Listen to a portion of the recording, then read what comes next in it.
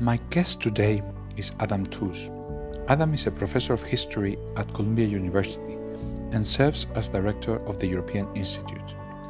Adam is one of the most prolific and wide-ranging intellectuals of our time.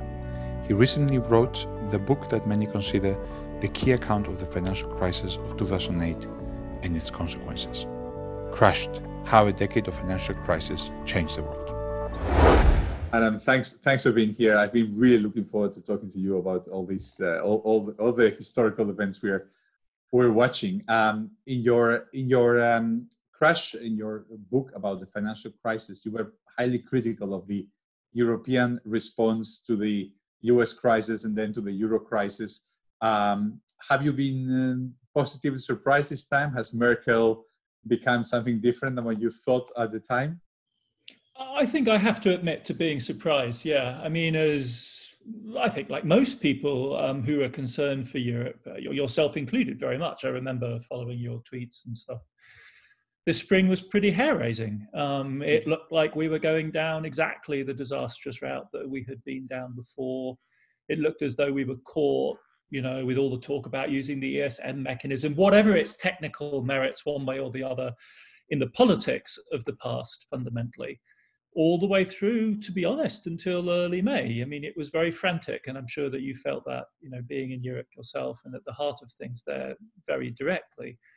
There was an excellent set of proposals on the table from the southern states. This isn't rocket science. It was pretty obvious what needed to happen, and there seemed to be an absolutely disastrous logjam. And as much as anything, it was the politics. It was just the insouciance with which the northern states just wiped aside these proposals in late March that was, I think, profoundly alarming. And then, yes, I have to admit to being surprised. Not because, there aren't excellent people in Germany and great economists, and the folks in the finance ministry are different from the way they were under Schäuble, but simply because even knowing all of that, there was just this question as to whether the politics would shift. Mm-hmm. And they did. And in retrospect, and I am a historian, so I'm used to this kind of activity, but because one can think of reasons why, but I think as a historian and as someone interested in history, one should also recognize shocks when they happen, and those consist precisely in ex post being different from ex ante. And this is one of those moments where we have to say our ex ante expectations were pretty downbeat, to be honest, and yeah. Merkel was true to form in that respect all the way through to early May, and then all of a sudden something happens. And so then in retrospect, you're thinking, okay, so why could that be? And, what I think, say again? We like to think on this side of the world, we like to think that Parliament had something to do. We put two resolutions in April and May, where we had 505 MEPs voting in favor of some huge response. And one of the advisors here of Macron told me, they sent one of them to the Elysee with a list of votes, and they said, this can happen. All the government parties in Europe actually voted in favor. This can be done. Yes. So I like to think that we contributed to breaking some of these mental logjam. I'm sure that's true. I think we say too often, I think, there's no such thing as a European polity, there's no European demos. And it's not true. I mean, it may not be true in the sense that we have national demoi or whatever the plural is, but there is a densely networked, complex, multi-layered polity taking shape in Europe, in which I am sure you're right, that the shift in opinion in the parliament, resonating with a very marked shift in opinion in Germany itself that was picked up by Spiegel and by opinion polling there, that cannot have been lost on the pollsters that we know Merkel consults on a daily basis in guiding her, middle of the road path. That resonated very powerfully in Berlin. And we know it also operated, between the Elysee as opposed to the French Treasury and the German Finance Ministry as opposed to the Chancellery, right? And those kind of complicated geometries where Macron knows his, his German counterpart from previous rounds of the Eurozone crisis, that is constituting something like a polity in which the movements can be quite subtle, but then in the end rather decisive. And I also think stepping back a little bit, this is precisely the sort of crisis which is good for Merkel, because she's not, I think, a conviction European politician in the mode of a Kohl or a Adenauer. We know that, that's a cliche. But she is a conviction modernist. She's a conviction globalist. That's why she thinks Europe matters, not because she's passionate about, Europe's neighbours, though she's very wide, very cosmopolitan and not a German nationalist. But she doesn't have that sort of, European feel. But she is deeply, deeply concerned about globalization and how you, as it were, effectively govern democracies under conditions of globalization. And so COVID is a perfect kind of shock for that kind of a politician, because this is a novel, anthropocenic, the sort of thing we've been thinking and worrying about for decades. It's arrived, and this is exactly the sort of crisis that Europe has to prove itself in. And so I think, seen from that kind of viewpoint, this was a schema that she could put this into. If what we're talking about is the old legacy issues of, a moral hazard and Italian budgeting and all of those things, we're stuck. It's a dead end. But if the question is, can Europe respond adequately to a 21st century global challenge, then, Merkel's kind of more open-minded, right? And the problem with that view, though, Adam, is if this is some really distinct, isolated event, then does it really mean we're putting forward steps towards a better Europe, or are we just solving one particular problem, or we still have all the rest? Is this going to be a step towards a solution in your view? This, of course, is the huge proviso on the entire July deal, that if you define the problem in those terms, the step forward you can make is precisely at the price of not dealing with any of the legacy issues. And furthermore, in defining this as an emergency. Now, if you of course say we're in an Anthropocene now, and so we got to expect more and more of these emergencies, and so we need a standing capacity. But as soon as you make that argument, then the German conservatives will come in and say, okay, well then we need a Schuldenbremse, then we need fiscal capacity. So as soon as we've done this, we need to pull this all back so that we can do it again, so we're not overburdened. So it's I agree with you, it's a slippery, complicated argument, but I think it may have been quite important in May in opening this door. Does it therefore lead forward to a sort of stepwise incremental federalism? I think that's up for grabs, and that's for further political argument. That is, as you say, in no way a done deal. But what we avoided was disaster. I mean, what Europe avoided was a political disaster. It didn't fail. Particularly concerning, and sometimes I wonder about it, is that once you put this really step towards the fiscal union and you do all these things, if this money is not well spent, if people feel this was all thrown away and it wasn't useful, then instead of a step forward, could be the end. People would say, look, no deposit insurance, no fiscal union, no nothing, because these southern guys are going to just throw it all away. There is also a risk of it being a big step backwards, correct? Exactly. I mean, Pisani-Ferry made this argument in a piece recently, and I thought that was quite compelling, that in a sense, it's not enough to simply, if you're keen on federalism, which I certainly am, then it's not enough to say we didn't do enough, we need to do more. You actually also have to demonstrate that what you did was not a mistake. And so I agree with you entirely. And this is where I think issues to do, say, with the misuse of funds in Hungary become functional. It's not just, as it were, that as liberals or people concerned with the rule of law, that we have an interest, as it were, in leveraging this money to ensure that it doesn't support regimes which are rule of law breaking.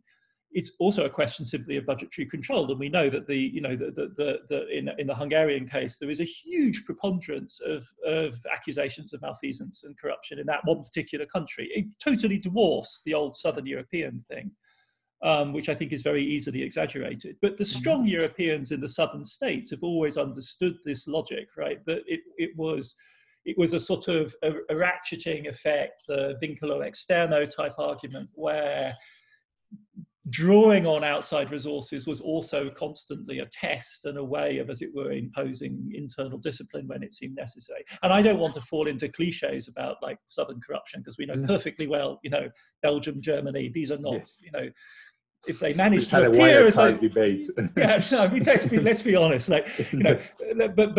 but we know how that plays politically. And so I agree with you. It is indeed, and and this it isn't a matter of political appearances, right? I mean, the climate problem is absolutely real. This is a one-off chance to spend a lot of money actually really making a difference.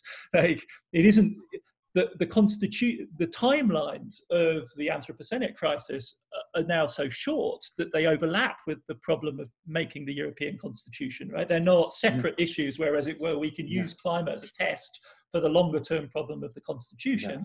No, this is what our chance to achieve transformation now. This is it. There's no do-overs, right? So for all of those reasons, absolutely, this is a huge test for those who having gotten the money is just the beginning of demonstrating and solving these problems. I hope we're able to. So we go back to Europe in a short while probably, but let me just ask you one question about all this extra money everywhere, which is, when we were thinking about all this extra money in March, in April, in May, we always thought, okay, 6 months, 7 months, 8 months, all this support, not just in Europe, but in the US, in every country, can be supported. How long, you think on a historical perspective, I mean, how long can this kind of like massive support by the state, massive increases in debt, how long can this last? I mean, you've been always on the dovish side of the debate saying, okay, central banks can support, but is there a risk? Do you see a risk that at some point this is really just too much that we're doing and that we need to really start stepping back? What's your view? For large, compact, properly sovereign, big states, but even like middle-sized ones, even the UK appears, I mean, and you'd think they were not too big to fail, but even in the UK, I don't think there's any practical limit. In other words, the limit there may be is so far off that there are other things in the meantime that are more important. So as Japan has demonstrated, depending on how you count it, right, debt there is 180% or 220% of GDP. So Jason Furman, I don't know whether you've seen it, but he published just literally this morning in a conversation with Peterson. At Peterson, he did this fundamental critique of the debt to GDP ratio, in which he said, look, the debt is a stock, GDP is a flow. If you wanted to do a stock-stock comparison, you'd have to turn the GDP of the United States into a stock. So what is the net present value of the infinite time horizon of the American GDP? With zero interest rates. Somebody's done this calculation, and it's something like 8 gazillion, or, it's a number. And so, like, all of that is just simply saying, I don't think there is a limit. And for well-constructed states, for those who have that basic integrity of a fiscal and monetary system which are tightly coupled and have a high degree of external credibility. And if they're big enough actors, they change the game for everyone else, as the Fed has demonstrated over and over again. But and wartime demonstrates this, right? You can go to huge numbers of GDP and hold it for years, long enough for us to deal with COVID. You put a tricky, scary proviso, which is a political one, which is for well-constructed states, for a monetary and political and fiscal. Europe doesn't have all these conditions. Is there a political limit in Europe that other countries wouldn't have, in terms of, like, at some point, somebody in the board of the ECB says, stop? Yes, exactly. There is, obviously, and Italy is the canary in the gold mine, right? There are going to be other states which will be also have really large debt to GDP ratios after this crisis, including France. But Italy is the one that's probably going to cross the 150% threshold, which it has no substantive significance. It's just sort of psychologically striking. Yeah. And probably next year, right? There is absolutely no reason why that ought to be a problem. Even, if Italy was freestanding, it wouldn't be a problem. If Italy is thought of as integrated into the Eurozone as a whole, then the debt to GDP ratio for the whole bloc is well below that of the United States. So there's no reason to worry at all. But Europe is, as you say, in this incredibly uncomfortable halfway house where we constructed a monetary union that, in a sense, deprived its entities of the conventional accoutrements of fiscal and monetary sovereignty. And Europe did this deliberately, assuming, I think, a basically benign external environment. And that, of course, has not turned out to be the situation at all. And then this shock also is not, in fact, symmetric. This is, in fact, an asymmetric shock. It turns out, because of the impact on Spain and Italy being much worse. So that is a huge, and to my mind, it just forces this issue, and it forces Europe to an uncomfortable kind of fork, where either you choose to bury this issue, which is what happened with the German Constitutional Court judgment over the summer, probably to everyone's relief. Yeah. But an opportunity, as it were, to have an open political conversation about the mandate and the legitimacy of the ECB was sidestepped, shall we say. And so there's a technocratic solution, which is that this is buried on the ECB's accounts. Yeah. No one asks any questions, and it stays there. But this is hugely vulnerable, exactly as you said, to troublemakers and spoilers. And they will predictably come along. And so for me, the question is whether Europe can really avoid that bigger conversation. And I always took the whatever it takes of Mario Draghi to be conditioned on the teleological view that said we're headed towards becoming a fully fledged entity. You know, he had that weird thing about bumblebees and flying machines. But there was this, in that whatever it takes, which is a functional requirement of short-term macro management, there was an implicit, bigger historical vision. And the two were hinged together. They were too tightly linked, quite tightly linked. And I do think that question is still outstanding with Europe. Sure. You know much more about Germany than I know. What is actually your guess? Will Germany be willing, once this gets out of the technocratic, we are just talking about price stability, and actually gets to the point where we are actually talking about, hey, what is the role of the ECB and the kind of questions you were posing? Do you see that risk as actually a realistic potentially? Could we see? Let me put it another way: the risk of another sovereign crisis coming from people wondering and questioning this kind of construction? I think there's definitely, I mean, you know, it's a banality in a sense to say there's a risk. These are democracies, so as we know only too well in the United States, really, it's bottomless. It's political all the way down. Absolutely everything can be questioned. And my instinct is, as a sort of progressive left liberally sort of person, is to say, look, better to trust to more democracy. Mehr Demokratie wagen, you know, Willy Brandt's slogan. I think Germany has one of the most mature political cultures in the world. That is not without exceptions. Obviously, there is a terrible right-wing fringe, which is a nightmare. But it has one of the most sophisticated political cultures in the world. Its media are not all trashy by any means. It has what you would. To me, it's quite an important test case of the possibility of having a rational, serious debate about this in a democracy. What I would fault too many German politicians for having failed to do is to put what is obviously the question. And I do think they're terrified of actually talking openly about what we're discussing. In other words, the political role of the central bank, its foundationally political role, because the Bundesbank tradition, which they all defer to, was foundationally anti-democratic. Right? It was an entity created by the occupying forces, and it was an expression of a profound anxiety on the part of the German political class about essentially two massive derailments of politicized monetary policy under, you know, in the early Weimar Republic and then under Hitler. And so there was a profound, I don't mean this in a sort of, you know, it was an anti-majoritarian construction, a bit like Supreme Courts are as well, right? And so it is, and it's obviously, and one should not be glib about this. I mean, it is taking one of the most fundamental elements of the modern constitution fundamentally and saying, look, let us face the fact that this is political as well. And so can we actually have a reasonable conversation about this? And unfortunately, there are very few voices in the German mainstream political scene, in which I would include, say, Die Linke as in this sense, a mainstream political party, that are willing to really touch this. It's one of my agendas with progressive colleagues of various types and NGOs in Germany is to promote a debate about democratic politics and money, with an eye to Europe, of course, because that's what we're really talking about here. Yes, it's a bit scary. I mean, you make these points in your book. I remember when Paul de Grauwe kind of first kind of put it square in the center of the euro crisis.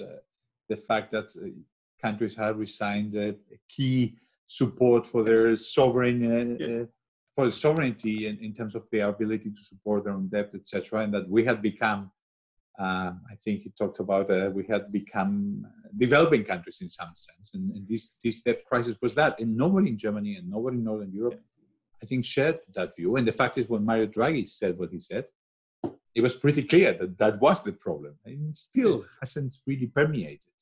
Yes.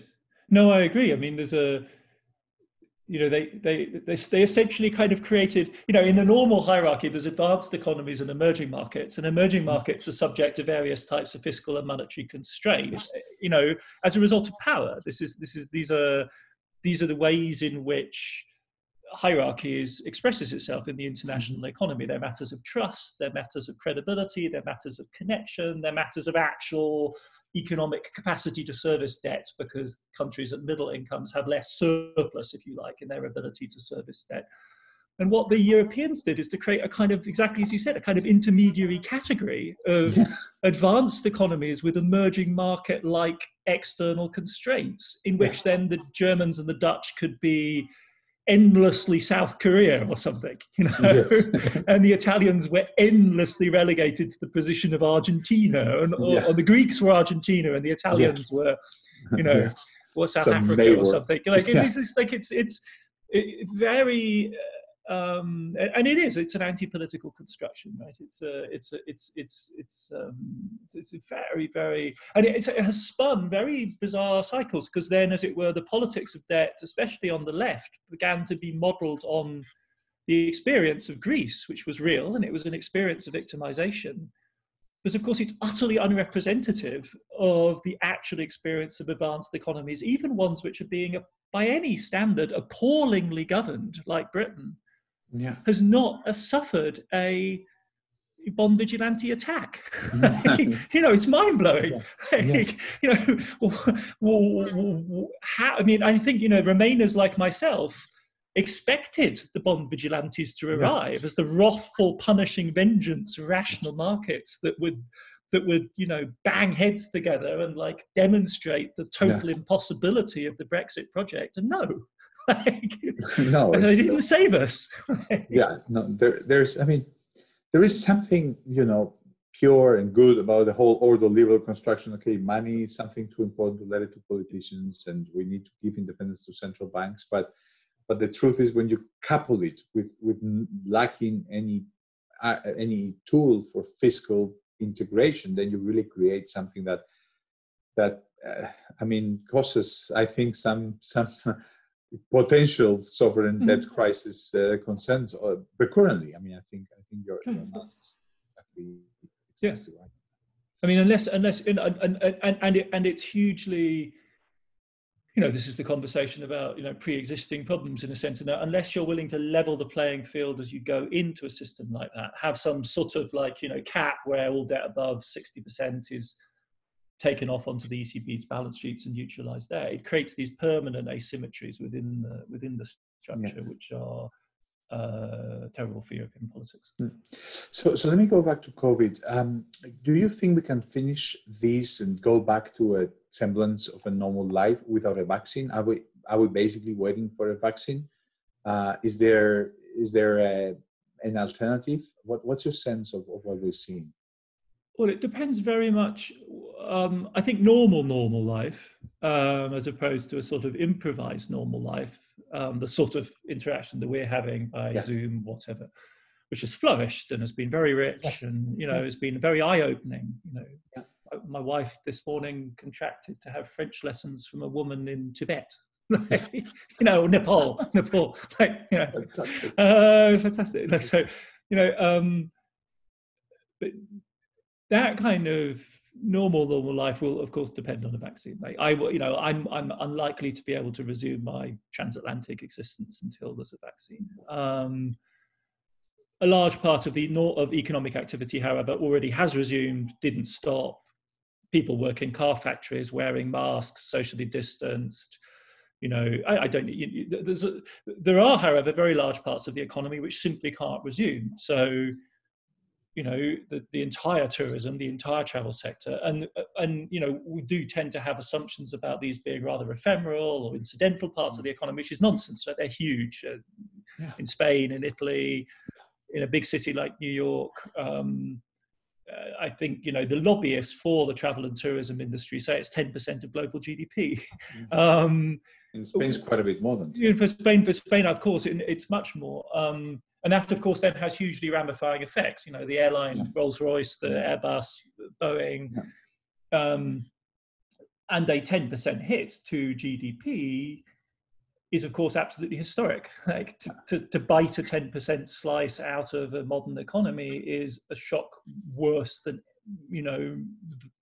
it's worse than anything other than the Great Depression or one of the two major wars. 2008 was nothing like that, except in the worst cases in the Eurozone, where there was a GDP hit of that kind of size. So, and I don't think that any of those bits of the economy can go back to anything like normal until there's a vaccine. I mean, given our situation, in the latest data out of China, of course, suggests that if you achieve total suppression the way they effectively did, the latest figures I've seen for the last week literally show airline traffic back to pre-crisis levels, in fact slightly above, metro traffic just slightly below, but they have achieved suppression.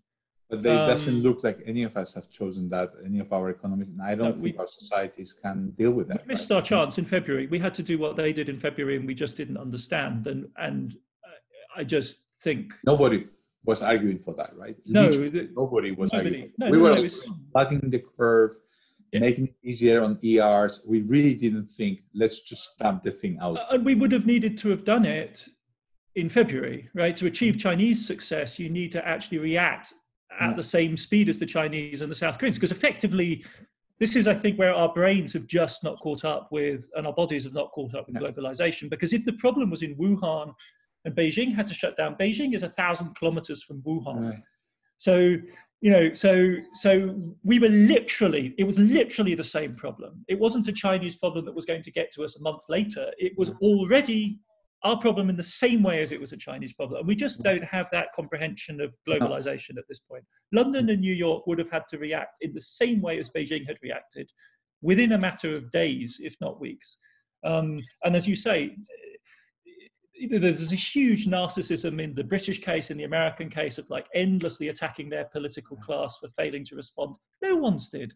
No one, you can look around the entire world, no one is capable of, and the exceptions are the South Koreans, the Taiwanese, and the Japanese, and New Zealand, who are immediately up against China and therefore just don't see China as remote, because it isn't.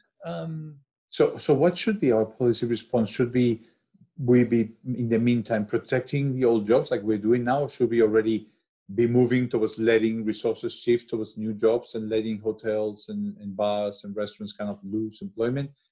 Can we be doing this for another year and a half, the same kind of like freezing things in place?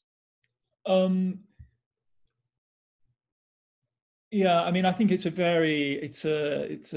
agonizingly difficult question. It's not made any easier by the fact that my wife is actually in the travel business. So she runs a high-end boutique travel operation, and so I am experiencing this uncertainty that millions of people in that sector are experiencing firsthand. And so I feel I'm in truly parti pris, in the sense that I find it difficult to imagine that most of all of that won't come back. I mean, we've seen how Europeans responded this summer. Given half a chance, they will start traveling again. So, as it were, to allow too much scarring, to allow too much physical, decay, closures of hotels, that kind of thing just seems short-sighted to me, because we'll end up wanting to build that back as soon as the virus is. Because these are, this is what people want to spend money on when they're more affluent. I think the longer term considerations are more to do with climate policy and the compatibility of this entire lifestyle with, the Paris commitments over the next 10 to 20 years. And that's a different time horizon and requires a different set of adjustments. And I think integrating those two considerations together, but then that does squarely fall under the rubric of the just transition. In other words, if we are going to, as it were, put a timeline on EasyJet, Ryanair, whatever they're all called nowadays, then we need to be clear about that. We need to start building the social compromises and the social compact around that horizon. And this is an opportunity, as it were, to start that conversation. But I think I've never found the argument highly persuasive. The punitive version of it, anyway, I find totally unpersuasive, that this should be a moment, as it were, to punish the airlines for their failure to build financial reserves and so on. That isn't not a compelling logic to me politically, but opening up the conversation about how we make a more sustainable travel and tourism sector possible, this is obviously a good moment to do that. It might be less the tourism which suffers than the business trips that people like you and I we used to love so much. To give one talk in New York for 3 hours. Insane. Maybe that's the part that we can do this other way. I would tend to agree. Yeah, much as it pains me to say so, because it was great while it lasted, but it's hugely inefficient. This is what I've really discovered. It's like, what an amount of time you save by just having these conversations like this. Yeah, and you can talk to so many other people that you can just. I will have to bring you over to Brussels and book you a hotel and trip. I would probably have tried to have you over for a talk, but it would have been some massive logistic operation, and it would take most of a week out of my life, and jet lag and tiredness and all. No, and the opening up. I'm teaching a class right now at Columbia with students as far afield as Singapore, India, Iceland, several different locations in Europe, and all points of the compass in the United States, and it works just fine. It actually does. So let me go back to vaccines.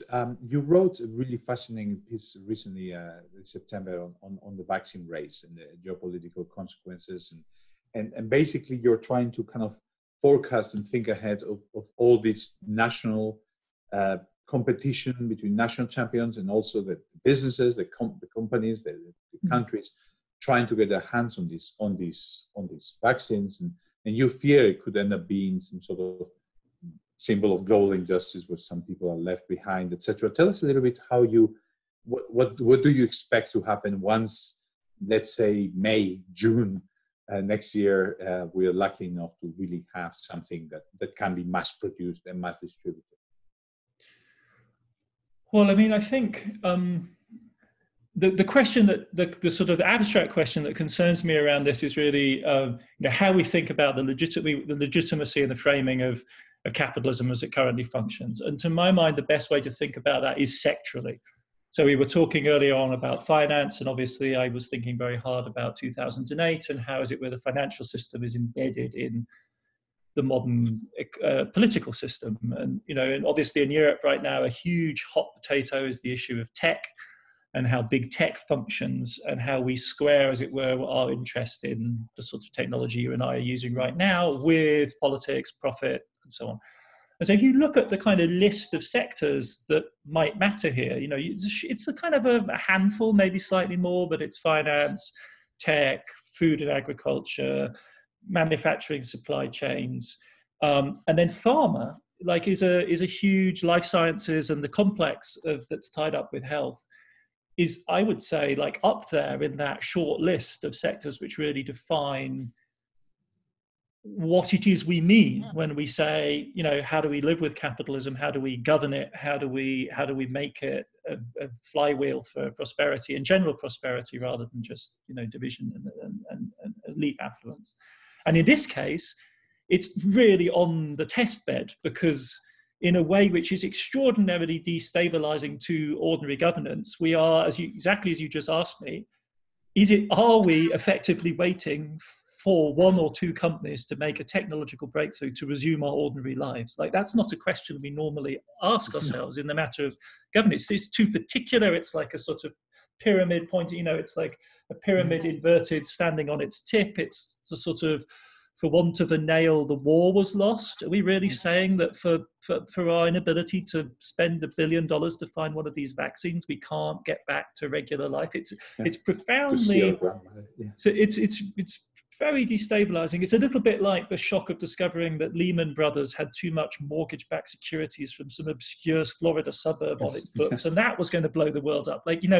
So that's how I kind of, this is why it seems to me really fascinating to think about. And the possibilities for next spring are, are radically divergent. One of the cooperative projects could come good, in which case it would vindicate a model of collaboration. There could even be a sort of told you so type scenario in which America hasn't contracted for one of the vaccines that works, and it's not a Chinese or a Russian vaccine. It could be one of the ones that's coming out of the UN brokered program that works. We know there's very formidable research capacity invested in those, and we know in the end, after all, the trials have been run in emerging market settings often, and the ultimate mass manufacturers of this are likely to be in India in many cases. So this is not, this is not a simple win for the powerful necessarily. But there are, of course, other scenarios in which the American government has done some tie-up with a handful of American or European drug companies, and they get there first and they monopolize the first round of vaccines. And then I would regard this as quite possibly a very serious blow to the international legitimacy, right? Because how many months could we be talking about? How many months do you think we could be talking about since until 200 million Americans get vaccinated and we are all watching? I'm trying to just visualize. No. I mean, it could be, several months, which would be enough. I think even the very idea is sort of, But all of the countries that have, the UK has done something similar, right? All of the countries which have bargained for that kind of position have, in a sense, chosen to play that game to some degree. And I'm not making light of this. After all, national governments have, in the jargon of like finance, a fiduciary obligation to do this. Like this is their job, right?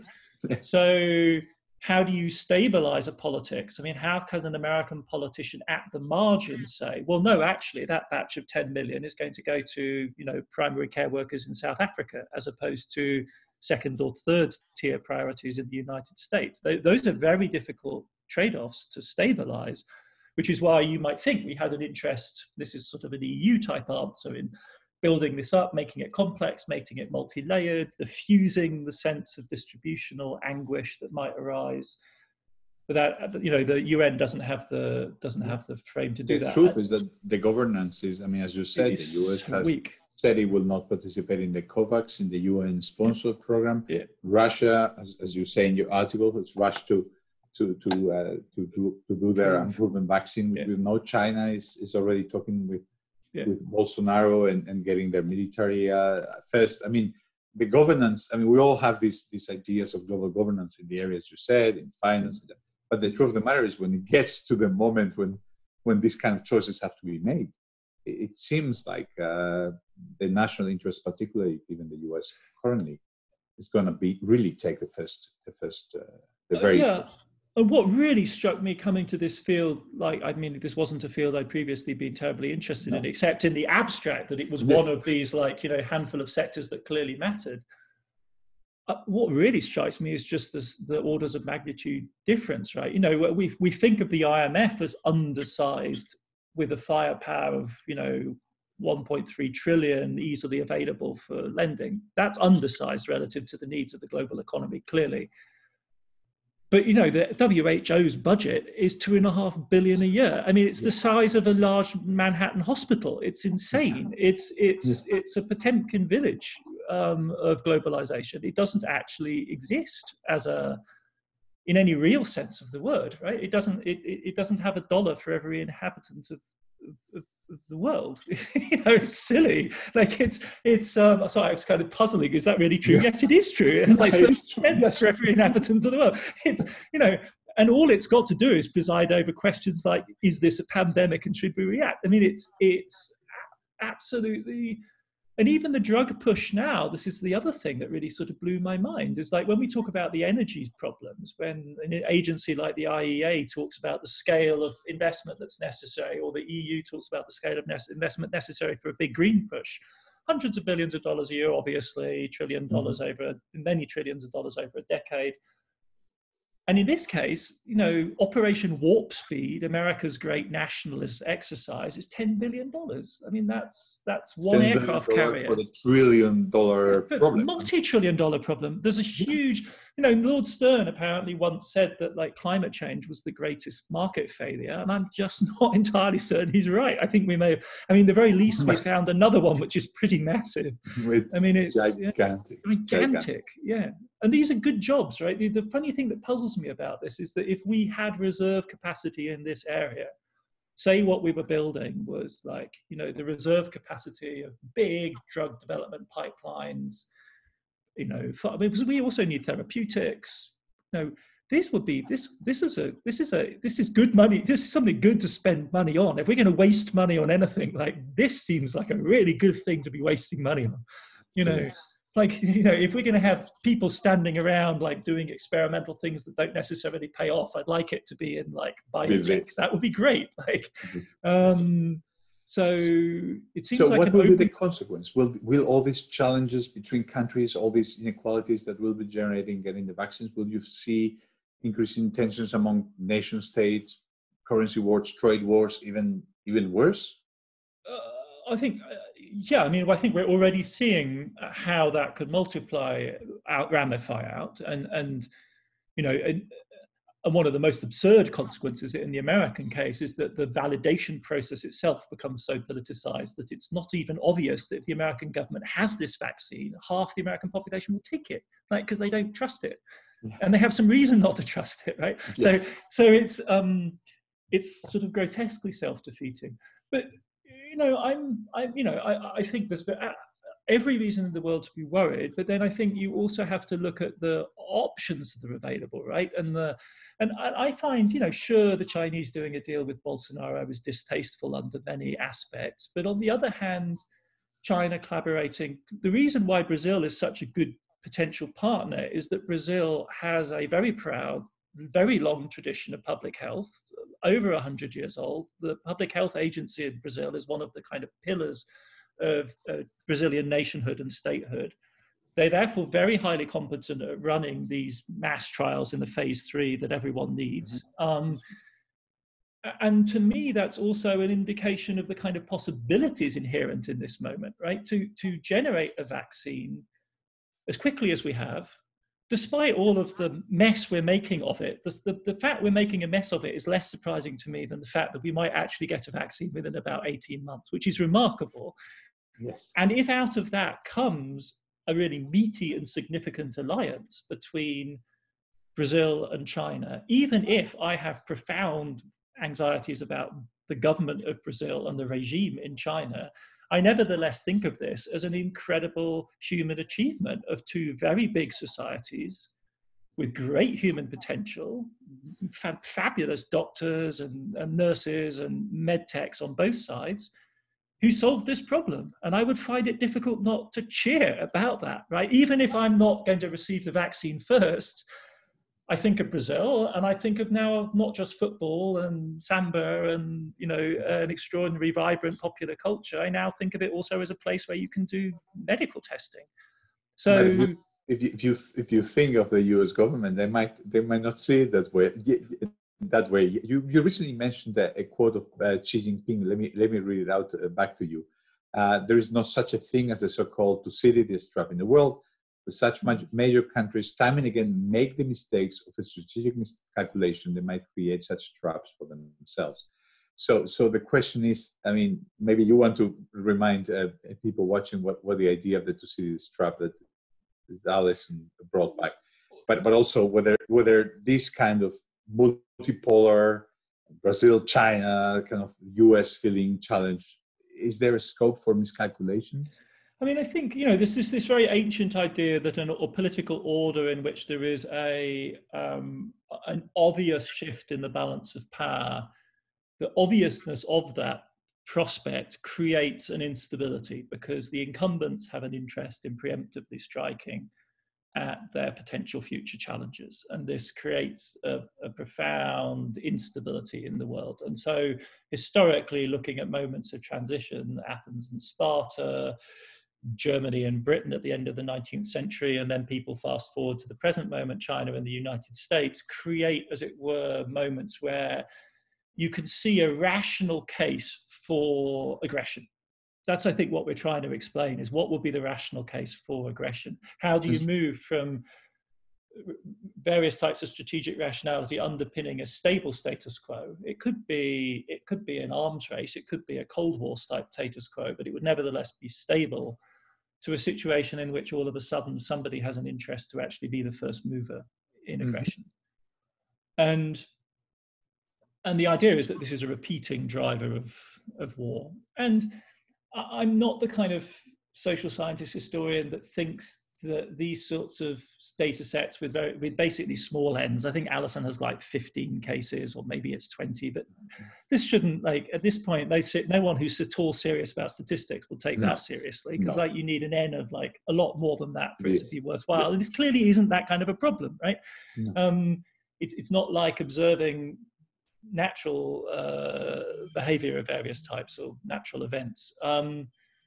And what is clear, and this is what Xi Jinping is pointing to, is that we have historical conscience. I mean, Xi Jinping is not like the world's greatest Marxist intellectual, but he does have, unlike a lot of Western European politicians, a deep founding in Marxist ideology. So, you know, he has founding in an ideology. And so for him, it's not at all difficult to like just play out this. And what he's saying is, look, it's not the objective material circumstances which bourgeois social science tells me I ought to worry about. But what does worry me is bourgeois social scientists, because bourgeois social scientists will tell the hawks in the Pentagon that this is a worrying situation and they should act. And I know, you know, there's a lot of smart analysis of China right now, which says we should be worried about Chinese analysts too. Of course, the funny thing about this is that if China is the rising power, it has absolutely no interest whatsoever in launching aggression. It will be the Americans who you would expect to strike first, right? Because this is the idea about what happened, say, in 1914, is the British, as it were, engineered the outbreak of World War I so as to deal a decisive blow to the Germans. And what I think is significant about Xi's point is that if we regard it in those terms, as it were, what do we make of this situation? There's clearly a problem, but the acid test is what we make of it. There are very significant, in the modern period, counterexamples, and the two that immediately come to mind, the most obvious one is Mikhail Gorbachev in the 1980s, who decided to step back from a dangerous arms race with the United States and ended the Cold War. And the other slightly less well known, but in some senses historically even more striking, is the retreat of Britain and the British Empire in the face of the rise of American power at the beginning of the 20th century. People who were operating the Thucydides trap logic, including people like Trotsky, assumed that there would be a struggle to the death between the British Empire and the rising American power. How could there not be? And it turns out that literally liberal, so the Lloyd George government in the early 1920s in Britain was able to do the math. And could think this through. It's the Lloyd George, I mean, it's this transitional group, including Winston Churchill at the time, who were able to work through the logic of this situation and say, you know what, yes, we might try and strike at the Americans, but in the end, we think it's a losing proposition, and so better to form a more or less strategic alliance with them. And it's hard to think that there will be people like that now in the US thinking that way of China. Do you think? No, this I think is the great tragedy of our current moment, is that certainly now on both sides of the aisle in Congress, we are baked into a very antagonistic position. And I'm not for a single second suggesting that, as it were, you know, there's all sorts of networks of culture and so on which allow you, the French did the same thing, to construct the United States as a, you know, imaginary big brother, as a natural ally. They didn't put the Statue of Liberty in New York for nothing. Like, you know, there's a logic to that. Obviously, the gap between the United States now and Xi Jinping's China is immense. But I think that is the challenge of current statecraft, is to think our way past this. And I don't think I will ever forget opening the pages of the Financial Times electronically in the last couple of days and seeing a map of Taiwan displaying where the invasion beaches would be. I mean, this is this is, to my mind, like crazy talk. I know there are serious people on both sides, in the Chinese side, no doubt, and on the American side for sure, who game that kind of thing all the time. But that's their job as soldiers, right? They're supposed to prepare for those kind of contingencies. But the fact that it's being allowed to take on the political prominence that it has is a sign of a very serious deterioration, and it could be, it's quite worrying, I think. Yeah. On the half full glass, I guess, and you've been thinking a lot about climate lately. Yeah. The fact that China has declared that they are going to, the phrase is they will scale up its intended national determined contributions by adopting more vigorous policies and aim to have emissions peak before 2030 and achieve carbon neutrality before 2060, which is something that is almost the same as Europe. We're talking about 2050. And you basically, the way you evaluated this statement was that with those two sentences, China's leader may have really find the future prospect for humanity. It's pretty massive that China actually has, I don't think many of us expected it, that China has embraced wholeheartedly this agenda. Yeah, it changes the game completely in so many different ways that I think it's going to take a long time to figure out the full import of it, because it's, on the one hand, it's totally game changing because the premise of global climate negotiations back to the 1990s was that the big emerging market states didn't make these kind of commitments, right? Because the problem was not historically theirs. It had been created by Europe and the United States. It was their problem to fix. And all the way through to Copenhagen, this was the position India and China dug in on. And the Europeans, to their credit, levered them out of that. It was Durban in 2011. The Americans forget this far too easily because they want to give credit to the Obama administration. And of course, it's, let the Americans celebrate their climate heroes, for God's sake. Like, the more they do that, the better. But effectively, it was the EU at Durban that said, if we commit to another round of Kyoto unilaterally, will you, China and India, actually open conversations about making commitments yourself? But at Paris in 2015, they didn't make explicit commitments. They just simply said, we will do better and we will work towards.